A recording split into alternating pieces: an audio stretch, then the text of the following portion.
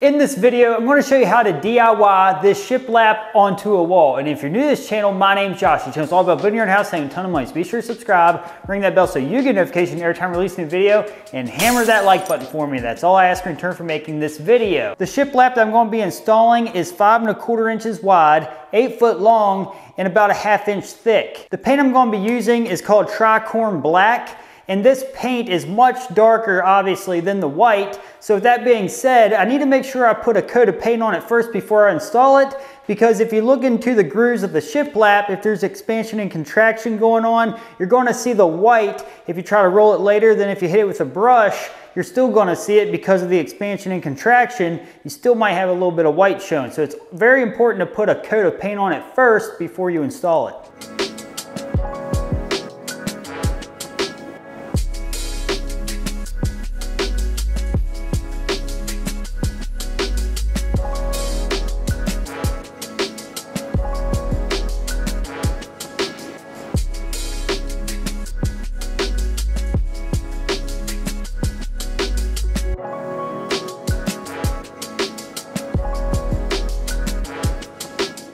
After I painted those with the spray gun, I let them dry for 24 hours and then stacked them on top of each other and hit the edges because I don't want to be able to see that white streak whenever they're installed on the wall. This is the wall that I'm going to be installing the shiplap on. As you can see, there's an outlet here and then there's another one on the other side of the wall, and I got to remove these outlets in order to install the shiplap. So I'm going to take my Klein tester here, plug it in, and as you can see, it's lit up, so there's power there. So I'm going to go turn it off at the breaker box before I remove this outlet. As you can see, the lights are not lit up on the tester, so we know there's no power to this outlet now after I hit that breaker. So I'm going to remove this outlet and the other one. I now need to locate each stud inside of this wall. And the easiest way to find the stud without using a stud finder is just take a hammer and tap on the wall until you hear a sound that's solid. Then you'll know you're around a stud somewhere. Then we'll take a nail to tap into the drywall just to verify that. Sounds like the stud's on this side of this electrical box. So wherever there's an electrical box, a common place would be to one side or the other of it. So I'm going to test it out right here. So right there is the stud, but I want to make sure I find almost the exact center of the stud because I don't want to be on the edge of the stud, because a stud going up through the wall can definitely bow one way or the other. So if you go up right off the edge and then it veers off one way or the other, you're going to miss the stud when you're nailing this stuff up the wall. So I'm going to make sure I'm about perfect center before I put the rest of the layout across the wall. So this one hit right on the edge. And then this hit right on the edge.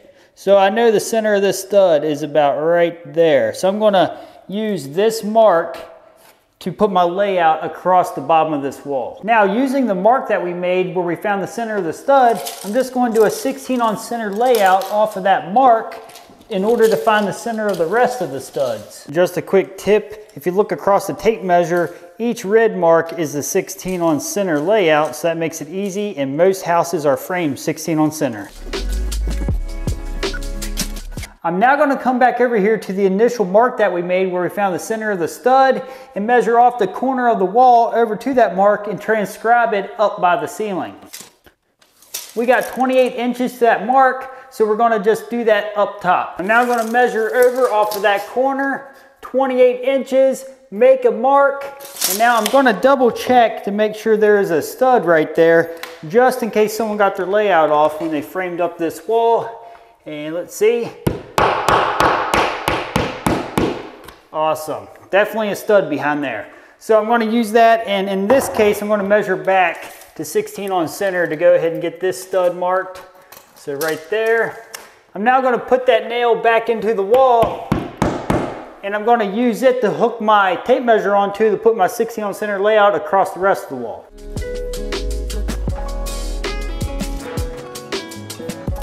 I'm now going to remove this nail, and I'm just going to tack it into this mark closest to this wall, and then we're going to chalk a line straight down from here to the bottom mark using just a simple chalk box like this. I'm now going to chalk a line from mark to mark So that way we'll have a place to where we know we will hit a stud while we're installing the shiplap. Now remove that nail, and we're going to go over to the next one and repeat that process across the whole wall. This part would have been much quicker if I had a helper, because I would not have had to use a nail in order to hold the chalk line. I could have had somebody below snapping the chalk line as I held it above. I'm now ready to start installing the shiplap on the wall. Now just a word of advice. You can either start from the ceiling and work down, or from the floor and work up. It's really up to the installer. But in my case, I find it easier to start from the ceiling and work down, because whenever you have a rip cut across the top of the ceiling, for one, it's more visible, and for two, your ceiling might not be perfectly flat, so it might be just a little wonky going across the top. So I'll always start at the top with just a straight piece. So since I'm starting at the ceiling, I'm going to take the edge that does not have the groove in it. The groove goes down in this case. Now if you're starting at the floor and working up, you would flip the groove up, obviously. So we're going to set this about where it goes here. And what I'm going to do, I'm just going to double check with my level to make sure we're setting about level. And if not, we need to adjust the shiplap accordingly. So I'm just going to hold it here and take my level and give it a check. And since this is a new construction house, typically new construction is going to be more level than old construction. So if you have an older house, you definitely want to make sure you're going to start level and not out of level. So if we take a look here, our level is setting perfect. So I know if I use the ceiling as a guide, I'm going to be okay. So now what I got to do, I'm going to slide that shiplap clear to the back. And note which line I'm breaking on out the end. I'm now just going to take my pencil and mark onto the stud where I need to cut in order to break on a stud. I'm going to be cutting this shiplap using this miter saw. I highly recommend you use a miter saw, because wherever you're going to be butting at on the wall, you want a perfectly straight cut there. And when you're using a circular saw, sometimes they're not so perfect. The nailer that I'm going to be using is a 2.5 inch straight finish nailer, and the nails that I'm going to be using is made by Pass Load. They're 16 gauge, and you can use 18 gauge if you want as well, so either one's fine. And you can also use a standard hammer and finish nails. It's up to you. Any of the products used in this video can be found in the links in the description below if you need to purchase them. I'm going to start by installing this first piece that we cut just now on the saw tight up against the ceiling. And also, if you want, you can actually use adhesive on the back of this as well, but in this case, I don't know if I'm going to keep this shiplap on here forever. Who knows? So I don't want to put adhesive on it because it's going to destroy the drywall and make it really hard to finish later. So I'm just going to install this using the nailer for now. I'm just going to double check to make sure I'm tight against the wall, and it looks good. So I'm just going to put 2 nails in each stud using my nailer.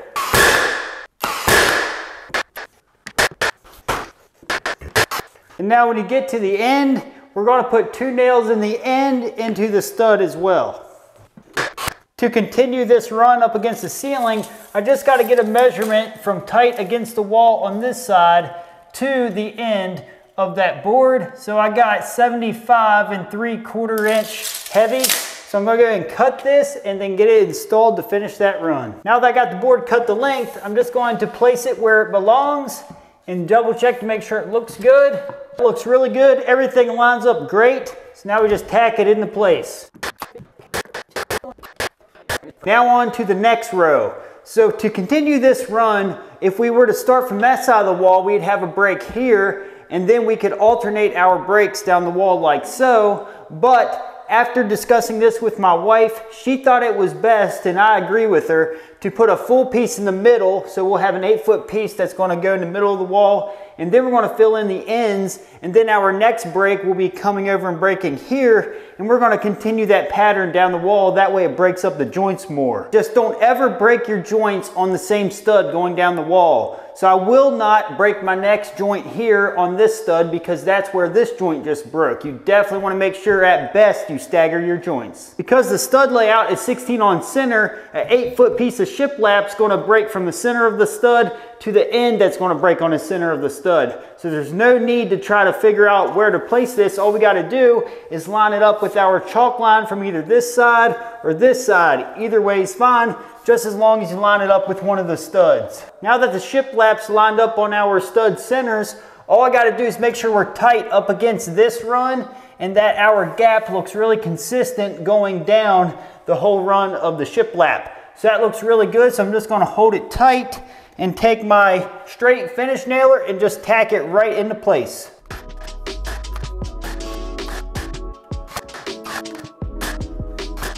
And in order to finish the run, all I gotta do is measure to get the distance between the wall and this end to fill in the rest of the run.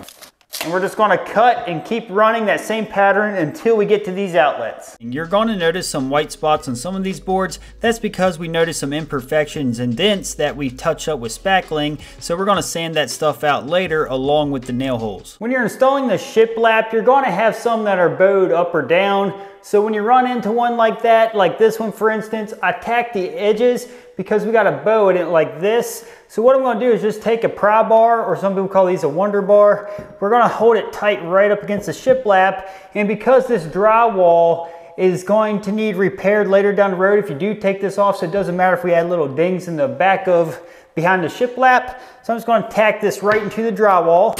So after we tap it into the drywall like so, I'm gonna hold pressure on it and pry up. And as you can see, it pulled the bow right out of it. And while I'm holding tension on it, I'm just gonna tack it into place. And as you can see, that got the bow right out of it. And again, this drywall, it doesn't matter. It's gonna be behind the shiplap, so just continue running your shiplap. Next, I wanna show you how to cut out around an outlet like this. Something very critical to note here, we don't wanna cut the board to go any higher than this hole that's meant for the machine screw that's gonna secure the receptacle to the side of the wall. So I'll show you here in just a minute how this is gonna work. So I'm gonna already have a piece cut that's gonna go right here. So I'm just gonna set it right in a place to where it's gonna be installed. And then I'm just gonna take my pencil and then I'm gonna mark the side of the outlet to where we gotta cut out around. And then after that, I'm gonna mark the very bottom of our board to where it's gonna hit on the wall.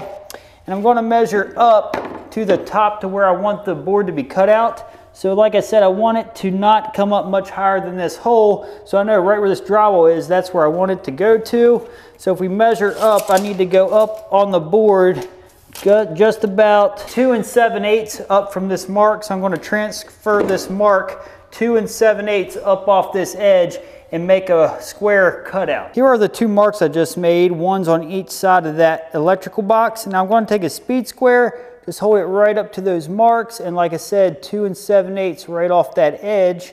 So I'm going to come up here and scribe a line or mark a line up 2 7/8. Then come over to this mark and do the same thing. 2 7/8, make a mark.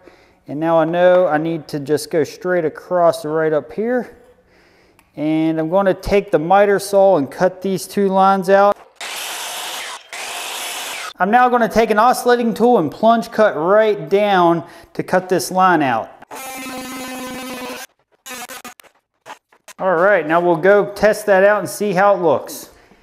And that looks really good, nothing wrong with that. The hole that's for the outlet to secure to is right there, and we didn't want that cut much higher than that, so it looks really good. And now when we cut this bottom part out, the same thing applies. Don't cut any farther down than right where that drywall is cut. So now for this next piece, we're going to hold it right up into place, right to where it's going to be installed. And again, we just mark the edges of our last cut. And now what we got to do different here is we got to mark on the inside of this wood to where this lip's going to be. So it's going to be right there. So as you can see, we got a pencil mark. And now we need to drop this down. And we need to measure down to where its drywall's cut because it's right at the bottom of that hole for the outlet. And if you measure down, it looks like we got about 1 1/4 inches. So now I got to cut out 1 1/4 inches from those marks that we just made. All right, we're going to go and put this into place, see what it looks like. And as you can see, that was cut out really nice, pretty much perfect. All right, and then we're just going to anchor it just like all the rest of them. I now got to install the shiplap around this window on this other room, and I want to explain something to you. This window jamb came placed on this window, but it's not going to be long enough after the shiplap goes on. If you remember from earlier, the shiplap's a 1/2 inch thick, so I have to take these boards off and extend it out after we install the shiplap around it. But I want to show you an easy trick to remove this window jamb. First step is just take a drywall screw and drive it into the wood that's attached to the window. And now all we got to do is just take a claw hammer, hook it to that nail, and then pry against it. It's going to start pulling that trim or that jamb right off the window. Easy peasy. Now as you can see, this shiplap is installed around this window, and here's the jamb that we removed before, and this is why we remove it. If you take a look, if you put window trim around this, you're going to have a gap between the window jamb and then where the shiplap is, so you'd have to caulk that. It wouldn't look good at all. So what I did, I bought 3.5 inch trim, so it's going to go right up, and this is 3/4 wood.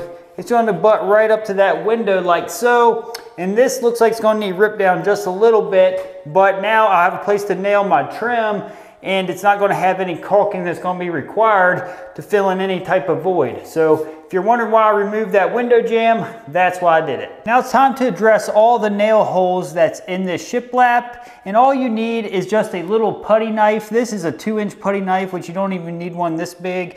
And then I'm going to use what's called spackling, and we're just going to get a little bit of spackling, just enough to push into those nail holes and fill them in all the way.